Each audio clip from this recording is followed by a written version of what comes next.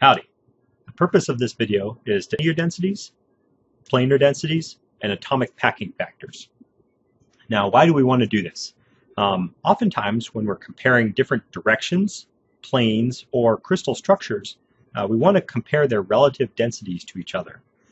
So perhaps I care about the density of atoms in one particular direction compared to in a different direction. So I would use the linear density to compare those two directions. Okay, let's do some examples. For the purpose of today's examples, we're going to use the FCC structure to calculate these linear densities, planar densities, and atomic packing factors. Okay, so a linear density is defined as the number of atoms per unit length. So say I'm interested in a 110 family of directions. One example would be this particular direction. I first need to know how many atoms does this direction pass through. And this is a little tricky because I start in one atom, I pass through a second and get to a third, but I need to take into account how much of each of those atoms I pass through. And I can see, since I'm starting exactly in the middle, I'm only going through half of this atom, all of this atom, and then half of this atom. So in this case, n equals 1/2 times 2 plus 1, or equals 2 atoms. Okay, what is the length of the direction I've shown? Oftentimes, this is just calculated in terms of the radii of the atom. So in this case, that length equals 4r. So the linear density of the 110 direction in the FCC structure is just 2 over 4r, or 1 over 2r. Okay, let's try a different example. Same structure, but let's look at the,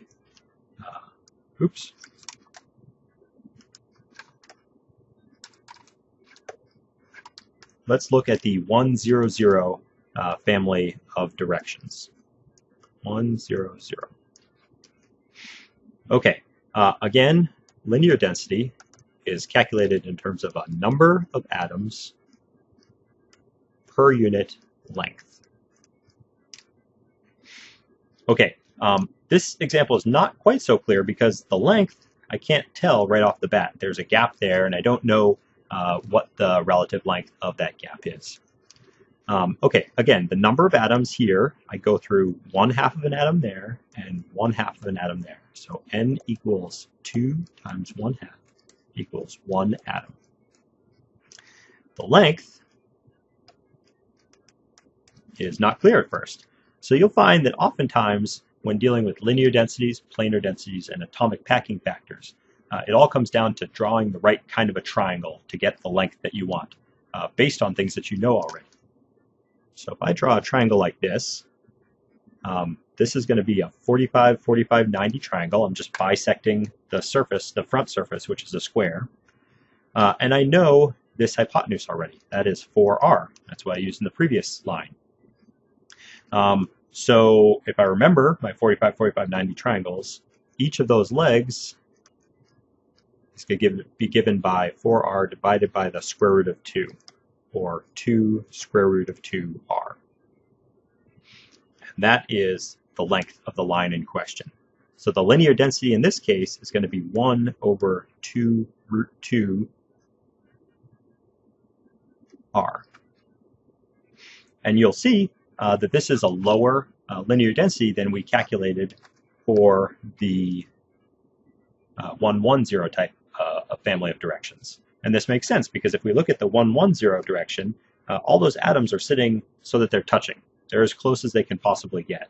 Versus the 100 family, there's a gap between them. So we would expect a lower linear density.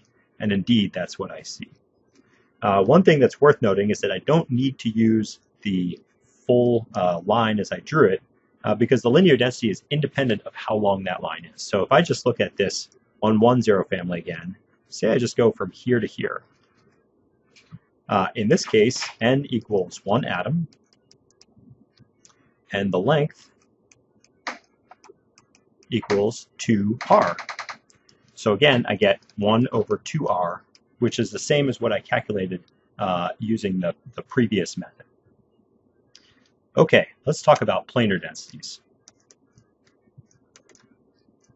Number of atoms per unit area. So now it's a planar density. I'm talking about a plane. I care about the number of atoms per area that I've drawn. So let's look at the 1, 0, 0 family of planes. One example would be this front face in the cube. Number of atoms. Okay, again, I see 4 atoms on the corner, but really only a quarter of those atoms are within this area. So n equals 1/4 times 4 plus 1 atom that's sitting right there in the middle, and all of that atom is in the plane question. So that is 2 atoms. So what is the area? Again, I know this hypotenuse. This is 4r. I know each of these legs are 2 square root of 2r. I just calculated that. So the area is going to be given, this is a square, so it's a squared, where a is the length of one of the sides. So a is 2 square root of 2r, so the area equals 2 square root of 2r squared equals 8r squared. So the planar density for the 1, 0, 0 plane is going to be given by 1 over 4 r squared. Okay, let us try a different plane. Again, planar density, number of atoms per area. Okay, let us look at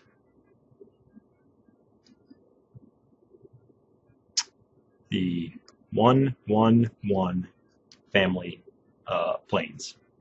And so that is a plane that cuts diagonally through the body of this square. So I'm going to redraw that out here. Oftentimes, if you're given a three-dimensional structure, it makes sense to redraw the two-dimensional projection on the plane that you're looking at.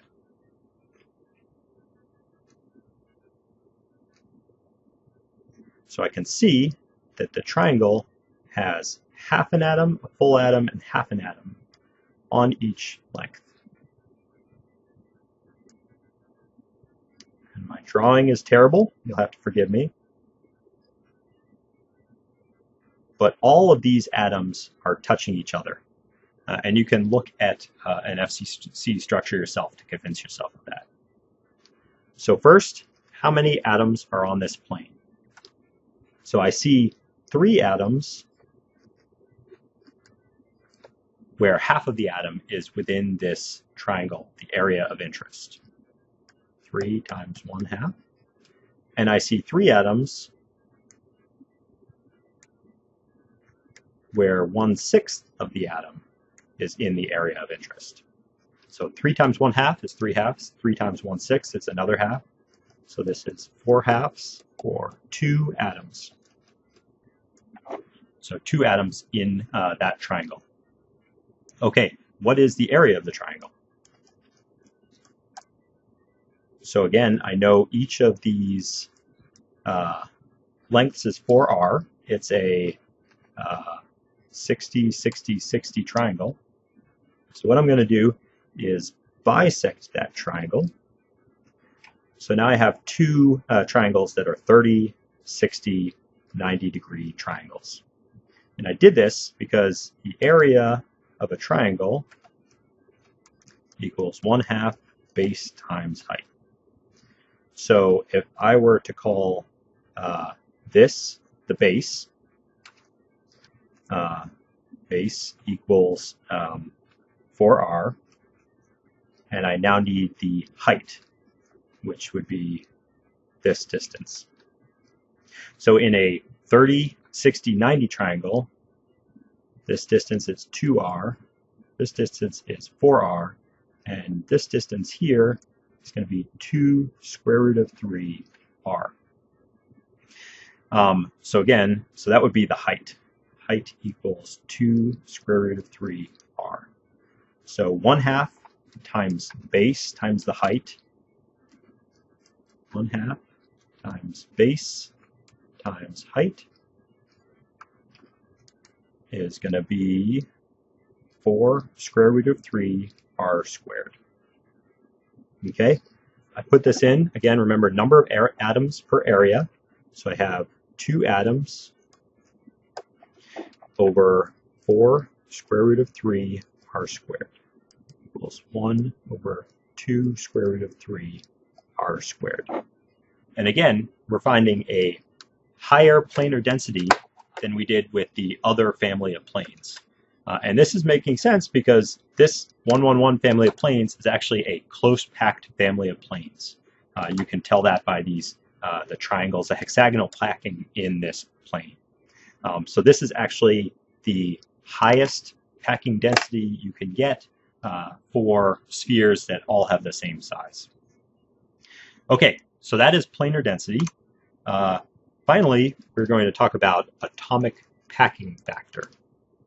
So this is a little different. Instead of how many atoms, we're actually going to look at the volume of atoms over the volume of the cell.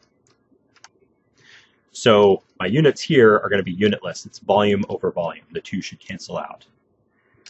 Volume of atoms, however, is the volume of a single atom times the number of atoms. So the volume of a single atom, we're assuming these are spheres. So V atom equals 4/3 pi r cubed. The number of atoms in the FCC structure, I have half an atom on the top and bottom, half an atom on the front and back, and half an atom on the left and right. So that's 1/2 times 6, plus I have 1/8 of an atom on each of the 8 corners. 1/8 times 8. So 6/2 plus 8/8 equals 4 atoms. So the volume of atoms is just the volume of a single atom times the number of atoms. Okay, what is the volume of the cell? Well, again, this is 4r. This is 2 square root of 2r. Because this is a cube, I can call that A, the length of one side of the cube. The volume of the whole unit cell is going to be given by A cubed. So that equals 2 square root of 2r cubed.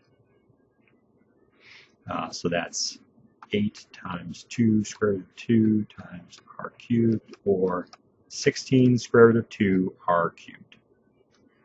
Okay, atomic packing factor, remember, volume of atoms over volume of cell. So now I know everything I need to know. My final expression is 4/3 pi r cubed times the number of atoms, 4 atoms, all over the volume of the cell. 16 square root of 2 r cubed. And so now finally I just reduce things. 4, 16 gets reduced, r cubed gets reduced. And so I see pi over 3 square root of 2, and this equals 0.74048. You'll notice a couple things. You'll notice the radii canceled out entirely. That's good. When you're doing atomic packing factors, it should be independent of the radii, because if I use a small sphere or a large sphere, that same fraction of volume is always going to be occupied by the atoms for a given structure. Finally, you'll notice this number, 0.74. So this is what we calculate for FCC, and this is also what you would calculate for HCP, because the two are the two close packed structures. So they have the same atomic packing factor, even though the spheres are arranged in different orientations.